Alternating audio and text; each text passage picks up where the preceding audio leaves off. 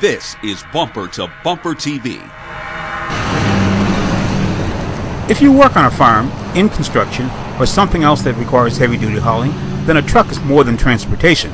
It's as necessary as your tools. Nissan continues to play in the full-size segment with the Titan that comes in a regular, crew, and king cab configurations.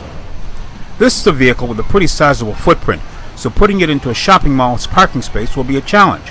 For the record, the overall length is 244 inches, or a little more than 20 feet. As for the rest of the numbers, to climb into the driver's seat, be prepared to step up 22 inches or more from the ground to ride on 18 or 20-inch tires. Well, you get the idea. This is a truck that could be nicknamed Mr. Big Stuff. Mechanically, Nissan is staying with an aluminum 5.6-liter V8 engine. It's rated at 317 horsepower and 385 foot-pounds of torque. This power plant can run on either regular unleaded fuel or flex fuel, such as ethanol. A downside to flex fuel, while cheaper than gasoline, is a major drop in efficiency. As a work vehicle, the Titan can pull up to 9,400 pounds and carry a payload of 1,970 pounds.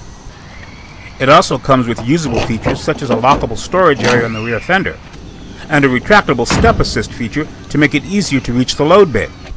In the king cab setup, interior space is generous in the front seat, and even rear seat passengers have space to stretch out. But they'll be disappointed if they're looking for a luxurious ride. This is, after all, a truck with a solid rear axle over leaf springs. Surprisingly, this version of the Titan almost didn't make it off the assembly line.